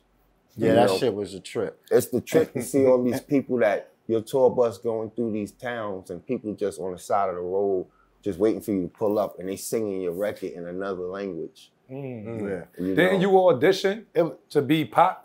I did. I auditioned to try to be to get in the movie, but you know that didn't happen. I guess you know politics at hand. But what I did do is, I mean, let me tell you, this is behind. Well, this will be public now, but I don't know if a lot of people knew, but Tupac used to come to Brooklyn a lot, and he used to go to this church called House of the Lords, right there on Bond Street and Atlantic Avenue. Oh, by Gowanus. And Reverend Daughtry, shouts to Dr. Pastor Reverend Daughtry. And he, so when Pac got killed, you know, we was friends with Ice-T. So we had, you know, we talked a lot about it. And then unbeknownst to me, I didn't know that this pastor was connected to Tupac. Like Tupac would go to this specific church, and this is the church where my dad went, my uncle went. You know, it's a powerful environment for men. You know what I mean? You know, and we would do cool shit, like shouts to Supernatural. He, one of the homies, he came through, and we used to put on shit for the young boys, and you know, just give them some real jewels. Now back to Tupac. So when his untimely demise, the Reverend reached out to me, and we went on like this radio tour on an AM station with the you know church networks and stuff like that, just to kind of bridge hip hop. You know, people who was just totally disconnected from hip hop to hip hop, you know, through this passing, you know. So that was my, you know, once I didn't get the part, you know, indirectly got blessed with being able to just kind of do the work. Right. Oh, you know what I mean? So I think you never met Pac. I met him twice. He go crazy ass story. I'm on 42nd Street with my homeboy. My homegirl. I got on like black shorts, some Jordans, and a red T-shirt. I swear to God, this fucking guy. I'm standing there watching this Asian guy draw this lady that's sitting down. You was there. Oh shit! See, boom. So my homegirl goes, "Oh shit, Diggle your brother." So I'm like, what the fuck? What? And it's him. He coming down the street. He on 47, we on 40 Deuce. He got two other dudes with him. He had a red T-shirt on, black shorts. Yo, you can't make this shit up, yo, I swear. And I'm like, oh shit. Now it was a guy who I used to kick it with. He was an attorney. He lived in Bed-Stuy and shit, who knew Tupac. That he used to tell me, oh yeah, my man Pac, he doing this movie and blah, blah, blah, blah, blah. And so when I saw Pac, that was my conversation. You know what I'm saying? I said, oh, you know, I can't even remember this dude's name now. But I said, oh, you know so-and-so. I said, oh, shit, yeah, yo, that's a good brother. I said, yeah, yo, he my man. He going, you know, he said, all right, cool. And, you know, we went our ways and shit. But he seemed like a solid dude. You know what I'm saying? Like, he ain't have to give me that conversation. At going up to the Above the Rim set. With one of my homegirls. Did people think you was Pac when you went to the Above the Rim? Nah, not at all. You know what's crazy? My aunt Charlotte used to say that. Like when he first came out, because we was wearing the bandanas and shit, you know. And when he came out, my aunt was like, "Oh yeah, you look like," and from that point, it was like even on my social hangout, meeting a chick or some shit. That shit come up, you know. Oh, no, you look like I'm like, but now when you did the pump, when you did that pump for Pac, I was like, you wasn't mad at getting Pacs. I mean, look, so mad at me. Got the earring in the nose, everything. There used to be pictures floating around in Smoothe and leather, like vests. Yeah, I had the bandana, all that. Yeah, I had all that shit. This one, Pac was still, no disrespect to him, you know. This one he was still doing the digital. Had the bait, with the tassel hat. Yeah. Totally different. Big, all of them had pictures of Smoothe like that and stuff. And I remember we was doing the North Carolina tour, and Smoothe had on all beige Timbs, beige bandana, big bracelet. Big rain. Oh yeah, I can pull that shit up. And that's Big somewhere. had that's the picture you got. Big had the Versace joint. Yeah, you know, the Pac, they wasn't wearing all that. When we started to go to LA around that time, we started seeing them in that attire. You know was it hard to maintain a foothold at home? Did anybody start treating you funny because you? Absolutely not.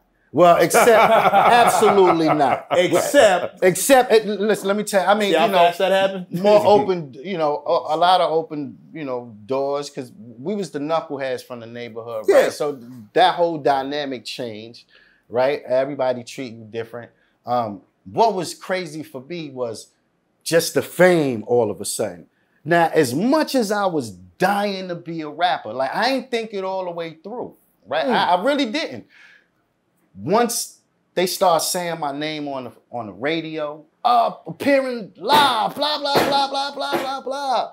I'm like, oh shit, damn, everybody know where the fuck I'm gonna be at tonight. You know what I'm saying? All my ops. Now look, I ain't have ops because we ain't grimy. We wasn't grimy. None of my homeboys was all grimy. The artists came out we could go back to the hood. We just left the hood. Fuji, ain't a nigga can tell us where we can't go. But just that whole world of these niggas know. Now, we have had situations, shootouts, whatever. We at the Ark. This is my first show. I never forget it. First show, one way in, one way out. There it is. We on stage. Now, mind you, we had like neighborhood shit, you know, different neighborhoods and shit. We at the show, it's all of the neighborhoods in this motherfucker. All of them. And we like, oh shit, on stage, we warmed up. Like warriors. Yeah, like warriors out this mother. We getting warmed up and shit. You know, we just finished a song or two. Then I'm like, hold up, I got to like, let these niggas know we recognize, right? Boom. Yo, cut the music. Hey, yo, shouts to all of the thoroughbreds in here. You know, we recognize we ain't on that time. You know, yeah, this the time we on. And we thought it was going to be a shootout and all that shit when we left, but it was just genuine love. You know what I mean? Dapping it up. Yo, congratulations, blah, blah, blah, blah, blah. We ain't stay long, but we was gone. You know, same way in LA. Yeah, same way in LA. LA showed us an immense amount of love. You know, outside of Ice-T, and then us connecting the dots with him. How did that happen? It was even flyer. It was even flyer. He came to New York. He had first we was at Howard. Right. We was at Howard University. about to perform and shit. Howard Homecoming? Howard Homecoming. And we at the back, we smoking and talking shit. And my man Bam goes, yo, what's a dude over here said he Ice manager. So we looked, it was Mickey Benson, shout out to Mickey. And I said, all right, yeah, fuck it, let him come through. He came and said, yo, Ice want to get at y'all, yo, blah, blah, blah. We said, all right, cool, yo. So we exchanged numbers and then fast forward, Ice is at the radio station, Hot 97. Yeah. And he like, yeah, yo, I fuck with this new Smoothe hustler, blah, blah, blah, blah, blah. And one of my niggas came upstairs. We in the session. We was probably like maybe 4 blocks from the radio station. Right. And he came upstairs and said, yo, Ice-T on the radio station, nigga talk about y'all. We like, word? About what? They like, yo, how he fuck with y'all, boom, boom, boom. We was like, word? Let's go see that nigga, yo. Boom, we pulls right up. So he come out, yo, what up? Oh, we dap it up. He like, yo, when y'all in LA, get with me. So, you know, at the time, we was fucking with Carl Kana, shouts to Carl Kana, and a few other motherfuckers from LA. Carl, bring your ass up here. Oh yeah, definitely talk to him. Godfather. Deep pockets, Godfather of that fly shit. Oh, yeah. So yeah, we was going to check him. So when we went out there, we checked Carl and then called Ice. Yeah. And then let him know we was in town. And then what was crazy, we went to his house and shit. He had a rainbow of motherfuckers in his house, right? We went upstairs. It was a rainbow of motherfuckers. All kind of ethnicity groups, right? All kind of shit. All kind of, everybody playing pool and all that shit. I said, oh, this shit is dope. So he like, yeah, where y'all performing at tonight? So we like, yeah, we over at so-and-so, so-and-so. He like, hey, yo, so-and-so. Yeah, that's your area tonight. So we going, I guess there was this nigga's hood, right? Yeah. We gonna be in that hood tonight. Now, mind, this back in the days, this pre-World Star, all that shit. So that gang shit was heavy. That's getting televised now was heavy. Was even heavier back then. You know what I'm saying? No cameras, ain't none of that shit. You know, so boom, you know. We performing in the gangland, the heart. Yeah. We ended up going to that shit, tearing it down. We didn't know he was coming, but as we in the middle of our set, right before Broken Language and shit, we start going into that to close out the show.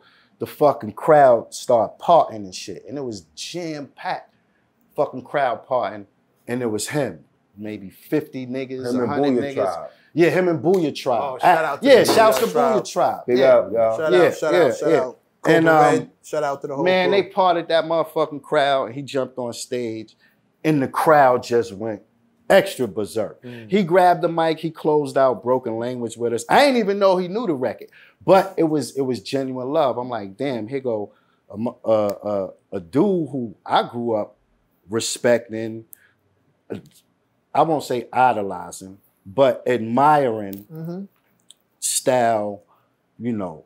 Yeah, I popped into like in the whole 9 yards. Yeah, you know what I'm saying? And his shit was reality based. It was all reality based. So I'm like, all right, this dude is cool. And then we just became friends. Cool. Yeah. What's crazy is that real quick, going back to what you said at the beginning of this interview about like OGs, right? So Ice-T is an OG, you know what I'm saying? And you guys had a radio on the record. Who knows? A record on the radio. Huh? What you said? You said a radio on the record. Is a record on the radio. You're a record on the radio. And it's moving and stuff like that. Y'all be in the age y'all are, y'all might not knowing how to move accordingly or whatever the case. But Ice-T, because he liked the record, said, nah, I'm gonna fuck with y'all boys, right? And then showed y'all some guidance in some form of fashion. And that goes back to what you were saying earlier, like, that's what's missing. Absolutely. Right now, because it's youngins following youngins. Absolutely. That's what's happening. Right? Absolutely. And then, go ahead. Yeah, and we also did an album together. Right. We did an album together. SMG album. We did, that we toured the whole Europe. On our own accord. And we didn't put the album out yet. We put the album out after we came off tour. So we toured putting the album, together and sold out all shows. That's crazy. That was 60 shows. That's crazy. Yeah. Hell yeah. And that was after that was, I mean, I know people want to know why we stopped, right? We suddenly stopped. That's what I was about to get. That was my next question. I mean, tragically, my son moms had passed away from an aneurysm. Just super sudden. Boom. You know, what's crazy, I'm going to tell you just real quick, how you embrace love, right? I'm going to tell you a story. So, boom. I met her when she was young, innocent, right? Boom. Start touring, had a son with her, in love, whatever. Boom. Fast forward, did the most worst shit in the world. She left me. Boom. Had another kid, which was great. I moved on with my life, which was great, right? But collectively, we had a son, right? So I would stop, do what I need to do, pick him up on the weekends, blah, blah, blah, blah, blah. So one day, his kid's mother called me and said, hey, could you stop and drop her off some aspirin? You know, so I'm like, fuck, man, yeah, all right, I'll do it. Boom, I stopped, dropped the aspirin off. I never went upstairs. You know, I would just give her shit from the door. But this particular time, she leaned out the window and said, oh, come upstairs, bring it up. So, all right, cool, I'll go up. Now, mind you, this is young love. Fast forward through all the bullshit, she became a woman. Boom. So now we upstairs. Now I'm upstairs. You know, we just start talking, you know, about everything. All how I was back in the days, all the wild shit I was doing, how dedicated she was and all that shit, right? Boom, I leave, I tell my man Stutter the next day, yo, I'm gonna get with her. Following day, my son called. Oh, mommy just passed. I mean, mommy just fell out, hit her head. They taking her to the hospital. I get on the phone with the neighbor. Oh, they going to Woodhall. I get to Woodhall. Boom, she in the coma. Boom, the coma becomes something else. You know what I mean? I gotta go home, tell my son, he home sleep. I'm looking at him the whole night, like, I'm gonna tell this guy, you know. So we went through all of that. So from that moment, I was like, yo, I gotta chill with the music. I gotta dedicate all my time to this guy. He was 10 years old. Yeah. Boom. So the industry took a back seat. You know, I became a fan. I became, you know, I started watching shit and, you know, but what kept me going was every motherfucking time I heard somebody new, they was doing broken language. The beat. Word to my mother. I mean, style with no style or have picked from the album. You know, when you the creator of something, you know what's getting plucked. The same part of that, right after that, I lost my kid's mother. Right. Really? I had a set of twins. God bless their souls. Wow. Yeah. So, really sorry to hear that, man. Yeah, this was like 5-6 years later. Yeah, so when you took a back seat, did you also take a back seat or you kept going? Yeah, I mean, I kept going as far as recording. Yeah. Because we never stopped recording. Right. It was just shows and I got a set of twins, so a boy and a girl, so I had to just straight focus. Yeah, fatherhood. This shit just set us straight. You know what I'm saying? Right. So with that, I mean, we had other ideas. Like rap was just one of the hustles, right? No disrespect to hip hop. We love hip hop and the whole nine. But it was the catapult for us to do just other dope shit that we always wanted to do in life, right? You're still creatives. Absolutely. Yeah. And you know, if you stop learning, then you stop living, right? And you gotta be excited. You gotta be excited about the shit you want to do. So Trey wanted to do a fucking security company. We always carry guns. Illegal all our life. Come out there, they be like, "You good, Gat?" All our life. You know what I'm saying? And so he implemented that and did that and put that. That shit has been successful by the grace of God. Congratulations. You know what I'm saying? Yeah. We've been employing. We had like at least 30-something people. We down to about, you know, maybe 19. Yeah. Now, you know what I'm saying? But we still employing people. But you know, that's another. That's the security side. But we still got other stuff. Bail agents. We do private investigations. We got to do personal protection, executive protection for you artists out there that need that protection. That real person. Not just a big man. Yeah, not just a big man. Yeah. I mean, somebody that really go through these classes in school. We put all our guys through training. They train constantly to keep going. And then every year they got to keep they got to recertify. Recert for everything. Gun training is also. Yeah. Brooklyn security makes all the sense in the world to me. Sounds about right to me. Our brothers got to get. I mean, shit. Why not get legal? You know what I'm saying? And we taking over Virginia. We ain't playing, man. At one point, we thought all of that shit. So you got to remember, when you doing crime and all that shit. All right, you know the opposite side of that. It's people paid to go after the crime, right? So, I mean, they the opposition. You know they exist. You ain't got to hate them or none of that shit, right? But you know they exist. But now you take crime out the equation, they ain't even a factor no more. Mm-hmm. You know what I'm saying? Mm-hmm. All of the shit that we used to worry about, hustling and all that shit, that shit is out the way. Now, you got your haters and everybody got all that shit, but we ain't out doing wrong and we ain't looking for wrong. Right. But we prepared for whatever. I've never heard any Smoothe the Hustler, Trigger the Gambler hustlers, haters ever.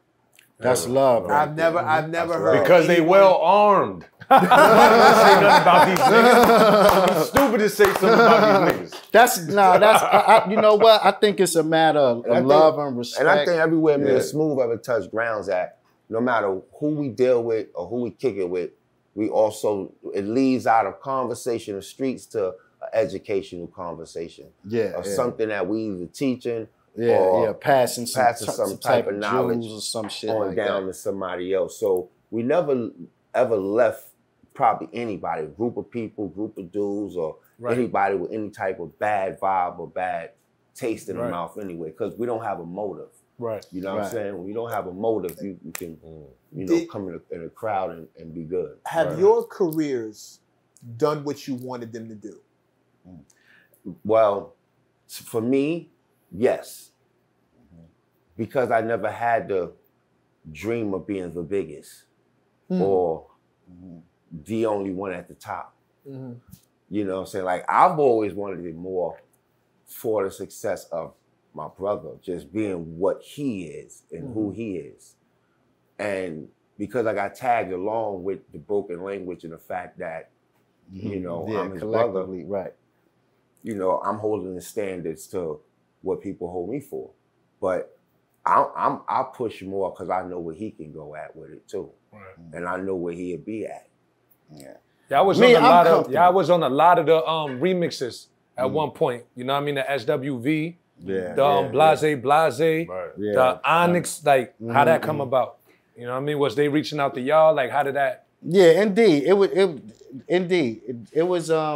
It depends on where we met, whoever we met at the time. To just politic and say, hey, this is what we're doing now, and would y'all love being a part of it? It was a young lady too, who came out right behind us, who asked us for permission. He is. She sung that record. He is.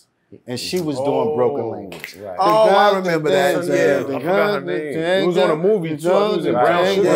Oh God. It's one of those. If you hadn't asked me, I probably would have. It was gangster. It was gangster. We love it. But very comfortable where I sit. To answer that question. Yeah, very comfortable where I sit. First off, I'd never thought of being Heather Headley. Bingo. There you go. Shouts to Heather Headley. I never like coming up saying, oh, I'm gonna be a rapper. No, I just want to be on do a video and kind of look cool and shit like that. It wasn't none of that. But getting put up in the ranks, because we was touring and seeing the album sitting in the classic section next to Run DMC, and I was like, ooh. And then getting spoken in conversations, which was very, humbling. You know what I mean? Like, we don't run around. I never put myself way up here. Everybody is here, and you judge a man by his character until you he'll let you know if he got to be here. You know, but ain't nobody up here. Ain't nobody up here. We all here. Right. You know what I'm saying? So we don't rock like that. When you got the Public Enemies and the KRS-Ones, everybody, and the Melly Mel's, and exactly. they come in and you got shows with them, and they're about to leave to get in a limo, and they hear you on stage, and they turn around and come back to your stage. That's just to let you know, yo, I'm right back here. Or come in the dressing room. Yeah, right? It's just the love, you know, the love to see that. It was just something different. Like, wow, like, you know, Chuck D, you know, saying to me, like, your voices is one of the voices that'll make me turn back around in a stadium and come back to the stage. You know, just to hear that from people I look up to. Absolutely, and to get a chance to work with them. Right. You know, and to get a chance to work with them. It was fucking mind-blowing. I'm like, oh, wow, yeah, I'm fucking fan. I'm fanning right now. I got Chuck D, I got Flavor Flav. You know, we in here, we doing the record. I'm like, oh, wow, this shit I like. I ain't even think that far. What, He Got Game? For the He Got Game soundtrack. But I ain't even think that far. You know. And then, like I said, to know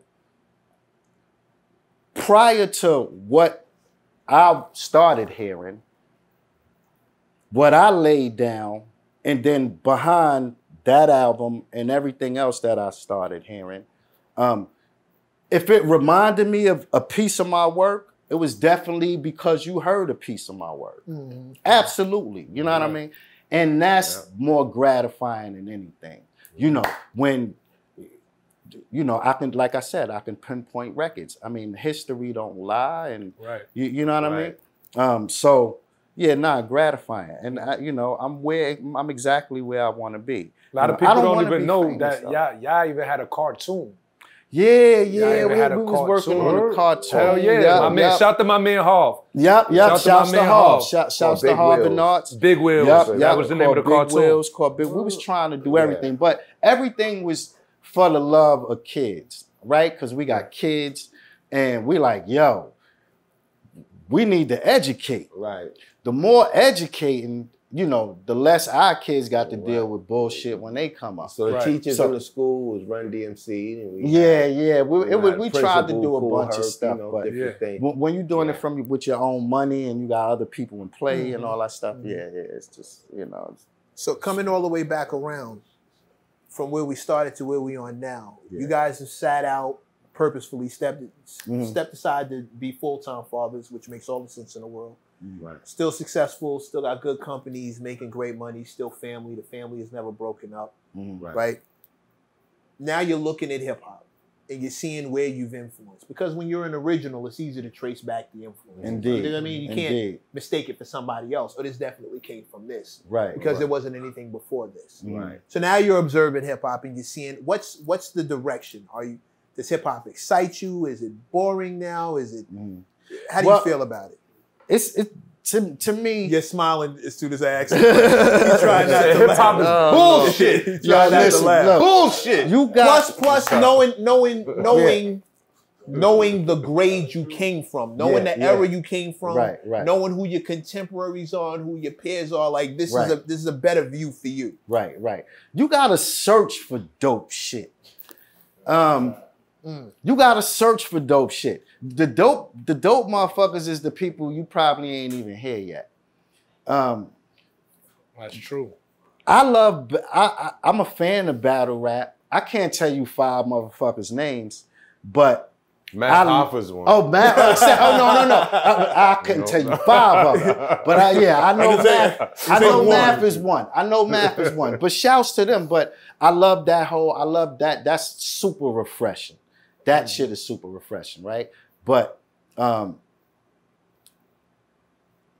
know, go and say it, man. To each his own. It's boring to a degree.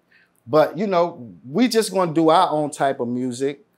We're going to push the envelope as far as what we want to do and implement what we want to do and styles and, you know, and we don't really worry about too much of what's really going on. You know what I'm saying? I mean, that's the whole key of being original. You can pay attention, but, you know, the attention need to be here where you are. So there's no artist that you're listening to right now that's popping? Any artist that I'm listening to. J. Cole, Kendrick, Drake. How you gonna name niggas for him? I'm giving him an example. Let that man.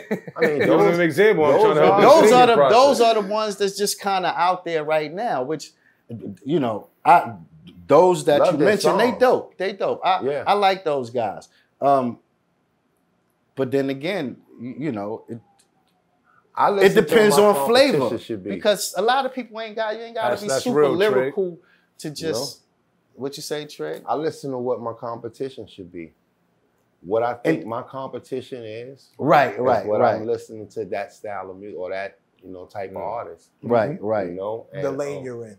Yeah, the lane I'm in. Who are they? Everybody else's lane don't matter to me. It doesn't. Yep. You know what I'm saying? I'm not listening. But who the nobody is no. Right now, I like Lil Durk. I like Lil Baby. The Baby. Oh, I like him. I like them artists like that. You know what I'm saying? Yeah, I said it on one of my other interviews, and the dude was like, you know, oh man, you know, them dudes don't care about you. I'm like, to each his own, bro. You know, it's something that I see in them that you don't see. True. Right. Exactly. You know so you ain't been where I've been. You ain't did the things I've done. And if you have, then your eyes ain't my eyes. It's just simple. Period. You don't fucking shit what I eat. Yeah. So at the end of the day, it's my opinion. Would you be willing to embrace the OG role if these guys approached you and said, "Yo, I've done this in the business. I'd like to do this, and this. What do y'all think?" Like again, we're back at the beginning of the conversation. Trig and Smoothe do that with us. They do that like when I was little. They was doing that. Right. They was doing that with niggas in the hood. I always told you real shit, right, gang? I ain't never years they was like that. No sucker shit. We don't play that shit. You stand on the truth. Around to record labels. Like Pap used to be around them. Pap was around. When we was on, I used to take Pap to every record label that exists and let him, you know, he used to rhyme for different people and artists and stuff like that. And just Pap was dope. A lot of people ain't want to touch him. Shout out to my nigga Pap. I was talking to Pap the other day. We trying to get him up here. There you go. He like, yo. Pap just called me the other day, like not even probably 6 days ago or something like that. He just told me him and Smoothe was chopping it up for something going for He know y'all here. I talked to him the other day. He know y'all got something going on. Shouts to Pop from the barbershop too. My nigga Pop from the barbershop. Do you think you can do more good for the culture in an executive role? Indeed. Yeah. See, this is kind of where it becomes a 50-50, right? Because no one can blame you, right, for stepping away to be full-time fathers. Right. Oh yeah, nah. No one can. No one can care. ever shit on that at all, ever, and wouldn't attempt to, especially not in this room, especially not us. We would never. We would never. I don't even have kids, and I understand where that comes from. You hear me talk about my father, you know how I give it up. But at the same time, there's a culture. Absolutely. That certain aspects of it you've helped birth because you're an original. You have a lot of sons out here. And your absence leads these children to where they are now. Absolutely. Do you ever think about maybe finding a way to come back in from an executive level where you can actually guide careers and really put some music out that influences the culture? Yeah. And because you have the ears of an original, maybe you can spot other originals and add some things to where it's not boring when you listen to it. It is exciting when you check for it. Indeed. I mean, I would love to do something like that. We doing that now. We open up a 2,400 square foot studio in Virginia. You know, just fire. Just for that. Yeah, just that purpose, to nurture, or everything, or the whole craft, bands, whether it's that was a big ass building. Production, I was like, damn, camera lost work, in that shit. You know, podcast, whatever you're trying to do, marketing, whatever you're trying to do. We got a 2,400 square foot spot, and we are slowly nurturing those that want to come in and be nurtured. Computers there, it's cameras there, and you know, it's like a young YMCA. You know what I'm saying? The equipment and shit is there. What's up? There. So yeah, but you know, we slowly getting our shit in order. Like we spread thin. Like I got shit that I like to do. He got stuff he like to do. Collectively, we do stuff together. We got a trucking company. We regrouping right now. So in a few days, we're gonna go back down, sell our tractor trailer, and get a few box trucks and regroup. So we doing a lot of stuff. It's just, you know, we ain't big on being out there showboating and all that shit. We all that candy shops, like icy stores. We've been doing all of that stuff, but we just slowing down right now. Yeah. Just so we can just focus. We just got the Smith Brothers project. So right now we're working on an album. Yeah. Nice. And you guys will be hearing that soon. That's something we're gonna be seeing DR soon. Because I think it's important for him and I in the relationship and the marriage to do something and put something out again. You know, we're not worried about if it's gonna be the biggest shit, but it's for the culture. It's for the culture, absolutely. Right. And I mean, knowing what we do, motherfuckers gonna turn around and look. That's right. As they guaranteed.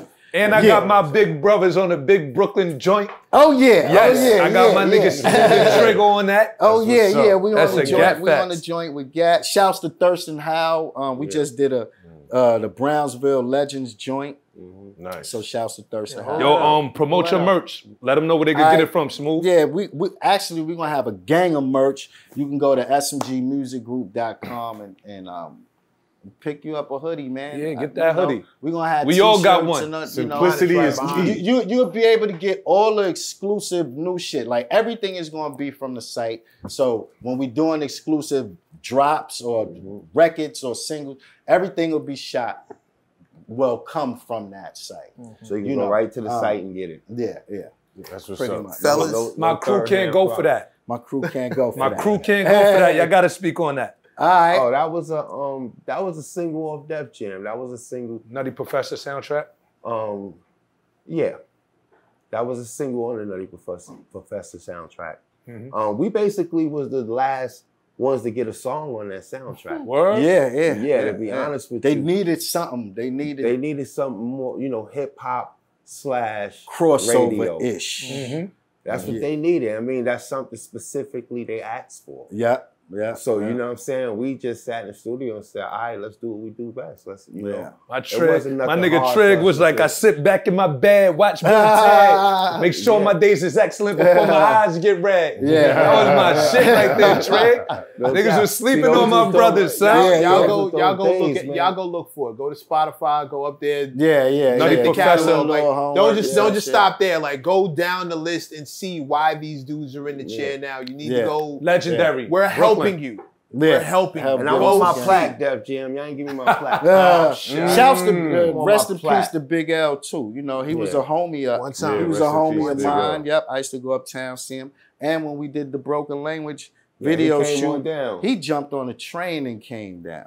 I had two of my homeboys holding him down, but that's how solid he was. So shouts to Big L. Word up. One of the dopest. Y'all had Shaheem there too. You know what I mean? That was somebody that was running with y'all a lot. Exactly. That was our little dude. Exactly. Yeah, I know. I was brother. in Brooklyn all the time. He come out of the house. He'd come hang out with me, hang out with Smooth.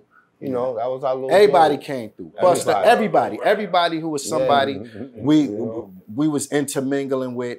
And I mean, it was all love. Again, you know, you seeing people that you grew up watching on TV come give you your just due, your respect, show love. We had an album release party. Everybody who was somebody was there, you know, bringing gifts and words of wisdom. So it was dope. And to have it all jump off from us saying, yo, let's put out our own shit. Let's put out our own shit. And they going to just catch on. When it hit. If they don't catch, fuck it. Right. You know what I'm saying? If they catch, let it catch. And, you know, it worked. And you got to remember, America is just one region, man. Yeah. Like, it's millions of places to sell your music. That's a fact. And I made sure I wanted to shout DR period out in a lot of my songs because I know when he was getting mistaken, his joints, they was mistaking them shit saying Primo was doing it. They thought Primo did a lot of the album and shit. So I was like, when I do my album, I'm gonna make sure my man get his just due, you know. So he shouted y'all out when he was here. You heard? Yeah, that's the homie. That's my homie. We're gonna go see him in about 3 days or some shit. We've been talking. You know, everybody is in their own right doing their own thing. We was all young.